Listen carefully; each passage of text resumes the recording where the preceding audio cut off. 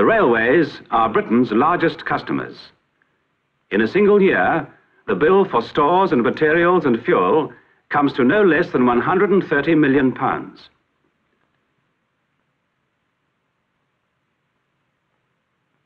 A third of this money goes on solid fuel, 14 million tons of it. Coal for locomotives, coke for the railway foundry, and fuel for the staff room stove. £20 million are spent on steel, 600,000 tons. For locomotive building and maintenance, for constructing new standard carriages, replacing the old wooden wagons, and operating the complicated network upon which they run. £11 million are spent on timber, for sleepers and crossings, for rolling stock, and 1,001 other jobs needing wood.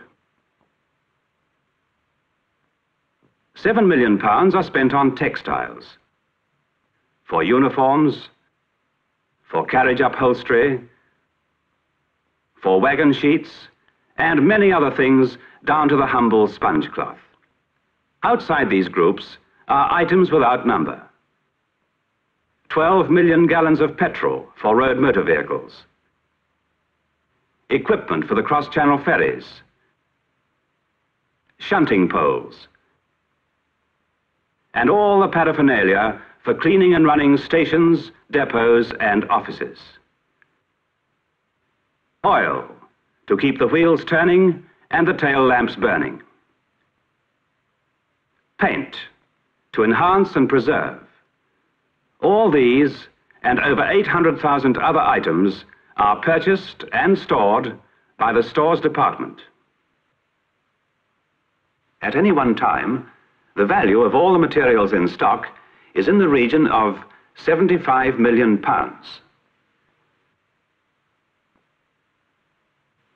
This then is supply, stocked at large and small depots wherever there is a demand throughout the country. If this demand were constant, the job of fitting supply to demand would be a lot easier. But requirements fluctuate, and therefore the demand is far from constant. In this area, where at this instant demand is great, an insufficient supply would keep men and machinery idle, and that means money wasted.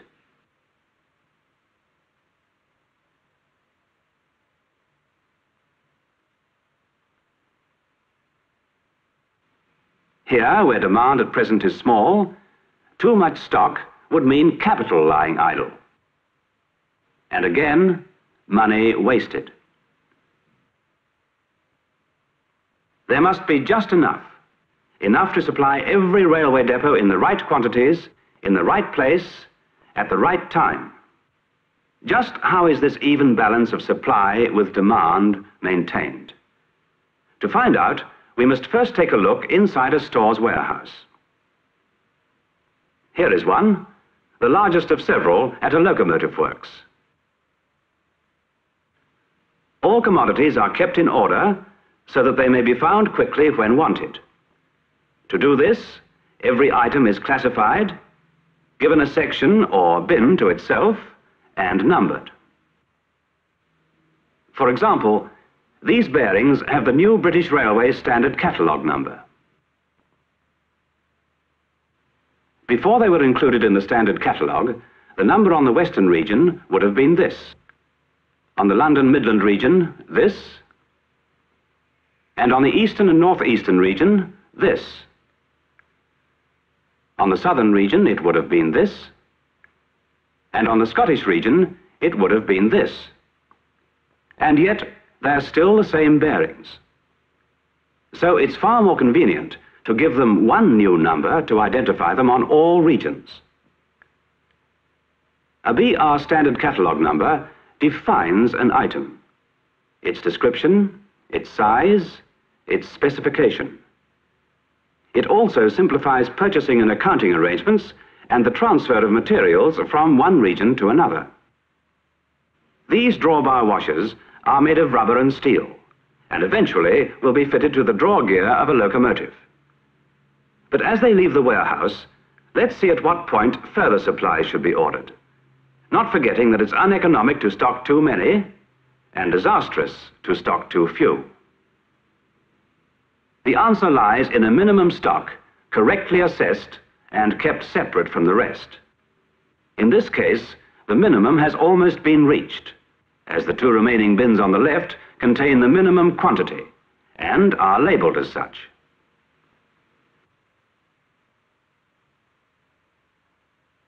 To the store's issuer, the minimum acts as a visual danger signal, a reminder that stocks are getting low.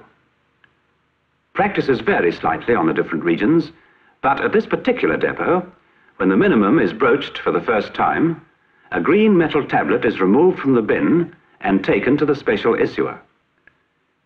The special issuer is responsible for seeing that all stocks under his control are reported to the storekeeper immediately they fall to the minimum level. He knows this has happened when he receives the tablet, but he must watch, and so must the foreman, to see that no material is issued without a signed demand note, and that the tablets are sent in when they should be. It's then up to him to start things moving to obtain a further supply.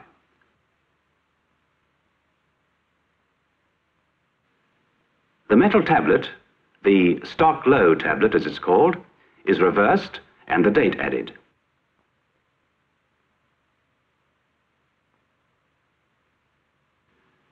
The reverse side is painted red. Red for danger. Red for stock low, materials on order. A warning and a record that action has been taken. Meanwhile, the stock low card moves on its way. It joins the many other forms which find their way into this office for stock recording and for keeping a check on expenditure and costing. The card from the warehouse records the stock level of one particular item. To keep track of all the items in constant use at any large works, an equivalent number of cards must be kept on hand, which means a lot of documents. But they are all essential for keeping that balance between supply and demand. And when it comes to our drawbar washers, their progress has to be recorded too, correctly. A wrong catalogue number, a query, a wrong figure means extra work for someone. Back in the warehouse, the special issuer records the date the order was sent off to the contractor and also the quantity ordered. So that 6 weeks later, when the new consignment arrives, he has a handy reference. The stores ordered 400. The contractor will send an invoice for 400. Now it's the job of the storesman to count them and report how many are delivered, so that in case of discrepancy, only the quantity received is paid for.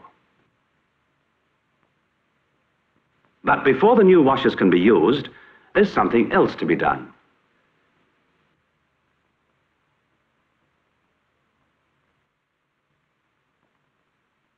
If we're to maintain the standards of safety on the railways and the level of craftsmanship which is necessary for locomotives and rolling stock, all articles used in building and maintenance must conform to equally high standards. That is why samples of the new consignment of washers must undergo a series of tests before any of them are used.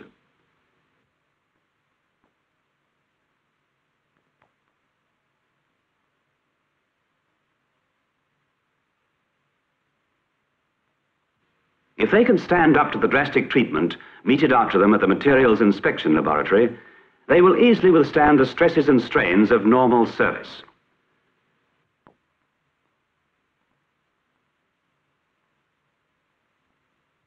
So, into service they go. And with the tablet turned to its normal position, green for go, green for materials available, the cycle of supply, as it's sometimes called, is complete. So much for storekeeping for maintenance work. There's a difference when it comes to a building program. Somewhere, a production line is on the move. A specified number of carriages must be finished on schedule and then put into service to earn revenue. The problem with the conveyor belt is that it must be constantly fed. But the materials for this don't appear just by magic. The exact quantity of each component must be calculated in advance, down to the last luggage rack. This is where the stores come into the picture. A picture that goes back perhaps 2 years, to the time when these carriages were but a pipe dream in the mind of the carriage and wagon engineer.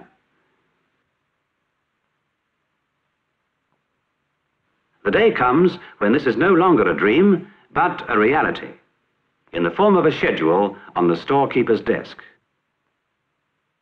So many carriages of this kind to be built, so many of that, requiring thousands and thousands of different items, all of which must be available at the right moment.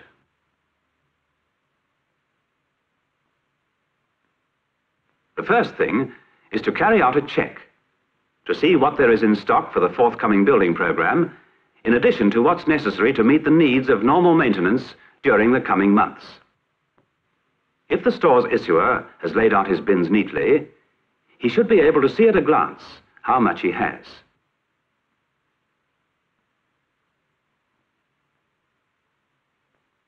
A lot of time can be saved by unit piling. No need to count all these asbestos sheets, just the sections that protrude, and multiply by 50. The results of the stock taking come back to the storekeeper's office and find their way into the schedule.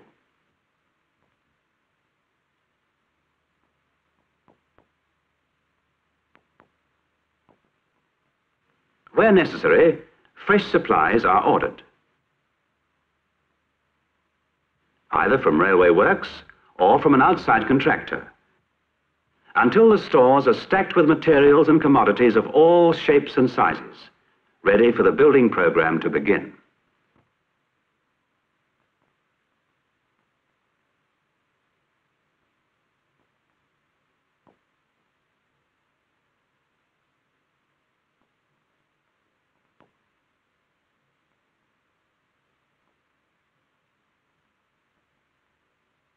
The new building program is well underway.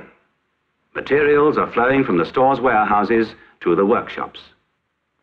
But on the luggage rack front, things aren't looking too healthy. Further supplies should have arrived from the contractor weeks ago, but there's still no sign of them.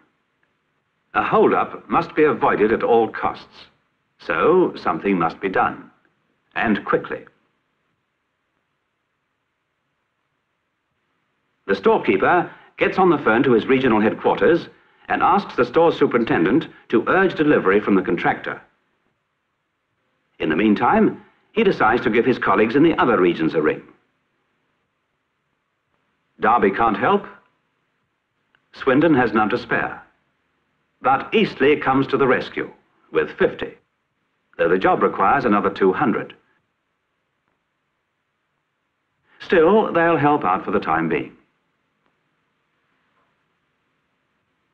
Just in time, the new consignment arrives at the works, and a crisis in the shops is averted, thanks to the assistance of another region and the vigilance of the store's staff.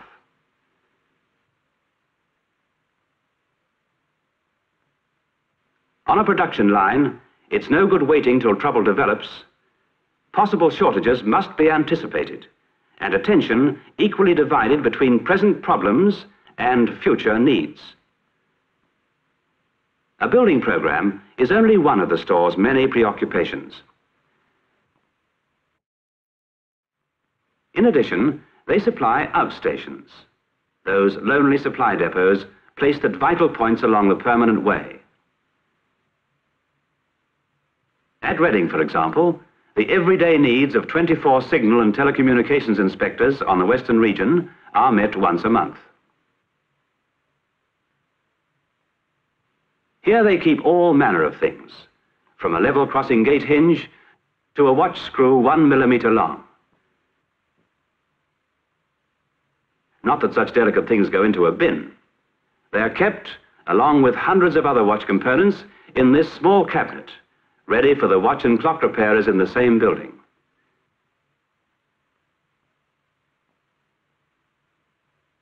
Most stores are responsible for old apparatus which is repairable. These broken telephone instruments, for example, are sent in, stored until the workshops can tackle the job, and come back ready for further service. Those beyond repair are scrapped, and the metal salvaged. Apart from buying, the stores department also sells. It sells vast quantities of scrap, to the tune of £9 million a year, recovered from track, worn-out rolling stock, and other apparatus. Even the sweepings from the workshop floor are a source of revenue. But at some works, it isn't sold. It finds its way straight into a melting pot on the premises. This reclamation depot for non-ferrous scrap is located at the Derby Carriage and Wagon Works, and its output is supervised by the stores department. White metal borings are converted into valuable ingots, then palletized and stored until they can be used again.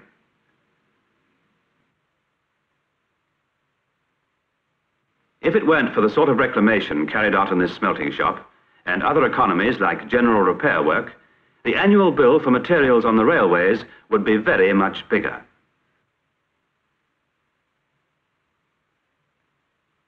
Certain freight can travel in the open. Other goods have to be protected against the weather, with wagon sheets, for instance. The stores are responsible for making these. 4 factories, each on a different region, are engaged on the manufacture of this particular kind of sheet, while 7 others do repair work and turn out canvas goods of other kinds.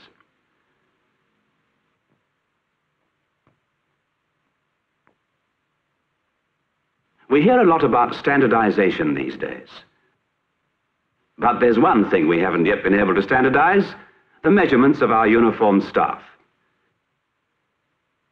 Over 250,000 men and women have to be fitted every year, the long and the short, not to mention the others. Most of the clothing is made by contractors, but some of it comes from this factory in Manchester, run, again, by the stores department.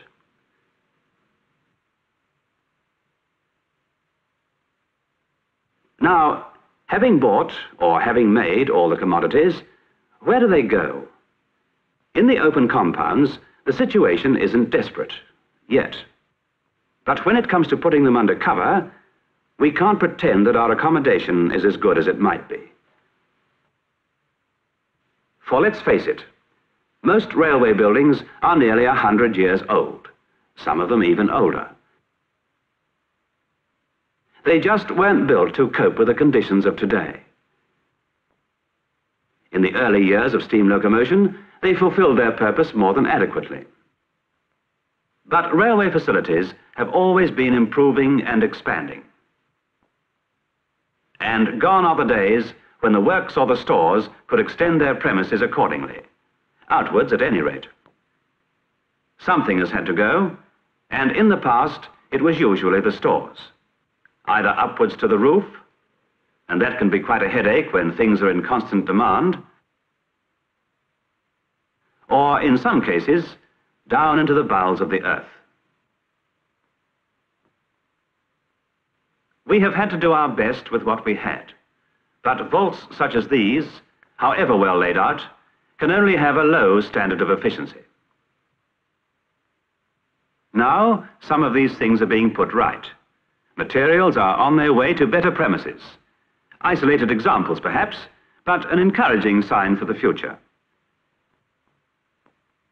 Even if we're not fortunate enough to have warehouses that were built for the job, at least we can modernize our old ones. It may cost money to lay a new floor and install standard bins like these, but against the outlay can be set such things as happy working conditions and greater efficiency.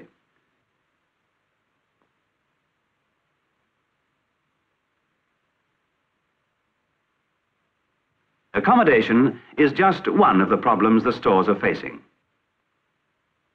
There are others that are constantly receiving our attention. Officers from headquarters in every region get together regularly and deal with such problems jointly.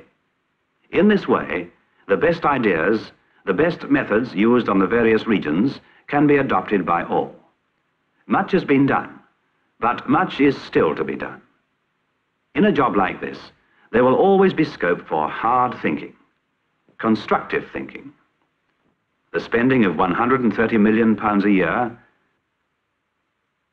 the keeping of stocks of a value of more than £70 million, the choice between doing our job well and doing it less well, all these can make a great difference to the financial results of British Railways at the end of a year. The stores must always remember, too, that their own efficiency is reflected in the efficiency of the whole railway undertaking. For there is not one department which does not depend, to a greater or less extent, on the service which it is the business of the stores department to give.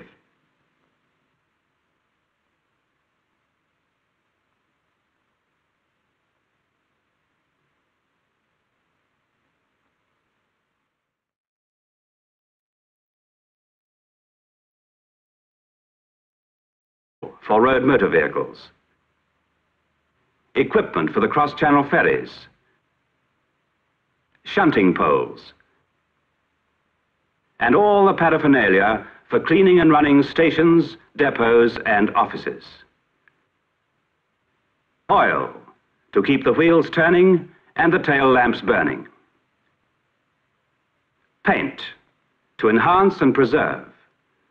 All these and over 800,000 other items are purchased and stored by the stores department. At any one time, the value of all the materials in stock is in the region of £75 million.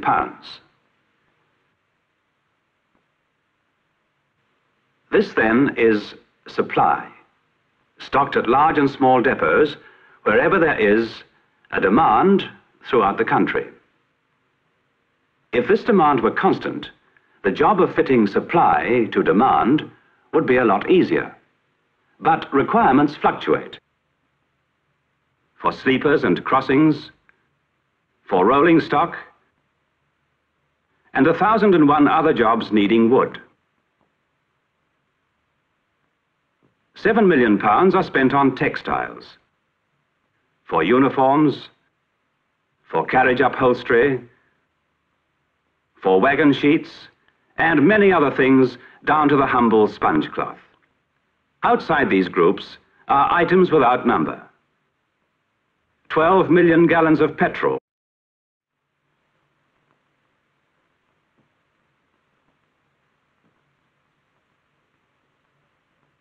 The railways are Britain's largest customers.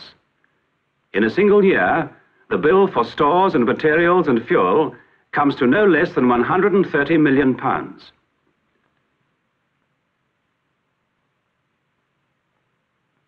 A third of this money goes on solid fuel, 14 million tons of it. Coal for locomotives, coke for the railway foundry, and fuel for the staff room stove. £20 million are spent on steel, 600,000 tons. For locomotive building and maintenance, for constructing new standard carriages, replacing the old wooden wagons, and operating the complicated network upon which they run. £11 million are spent on timber,